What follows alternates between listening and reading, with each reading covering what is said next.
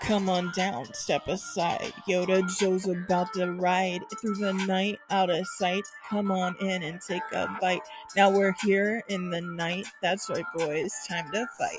It's my turn. I'ma burn down these halls. Nothing left in the halls of my mind. 'Cause it's my time to shine. Take a seat, let's begin. All you fools, listen in. Welcome to the dark side. Nowhere left to hide. Let it out. Take a dive. Welcome to the dark side. Hey guys, it's Yoda Joe 93. So, we just reviewed the Mando episode, which we're going to talk about, and you guys will get to see. It's a great review. I can't wait for you guys to see it. But now, as always, we get Mando and Bad Batch back to back. And this is an episode of Mando that actually far surpassed, this is an episode of Bad Batch that far surpassed our episode of Mando, because it was even better. Now, obviously, there was great things in The Mandalorian, like the reveal of who saved Grogu, but overall, it was mostly a filler side quest with some cool moments.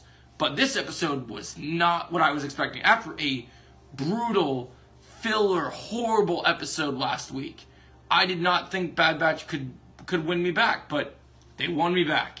And this episode did not disappoint. So this episode focused on, we went to Mount Tantus, found out what happened to Crosshairs, and it was great.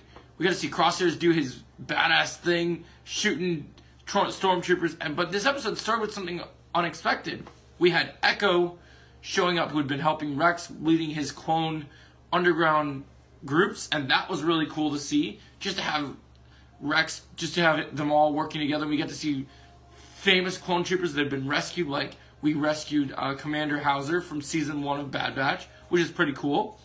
We get to see a new clone that's a part of Commander Grease's his legion of clones, called Fireball, which had this super sick insignia on his helmet with like these like markings. It was super cool. I really loved it. I really thought he was cool.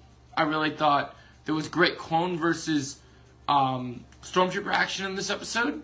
So that was something we had not seen yet that was really cool. And they're really driving home this point of the clone rebellion leading into the clones taking on the Empire, which I love. Now, hopefully in the final 2 episodes next week, we'll get to see Rex. But, so this entire episode, we're basically dealing with, Echo has to go get information, and we have to go find out more about Mount Tantus, and we find out about Crosshairs, and the end credit scene stinger in this episode is, we find out that Crosshair has been trying to help us and send us information, and so, but at Mount Tantus, things do not do good. They're trying to get information out of him, and then they have to put him to sleep because he doesn't want to cooperate with the Empire, which is really good. We get to see so many cool layers to Crosshairs, and I think they did such a brilliant job here with the writing. The action scenes are great. Seeing Echo was great. Seeing Echo reacting to Omega's progression. And even though we got a little bit of the little Moana planet in this episode, not enough to ruin my enjoyment. There's a mention of Sid, but we didn't have to see her,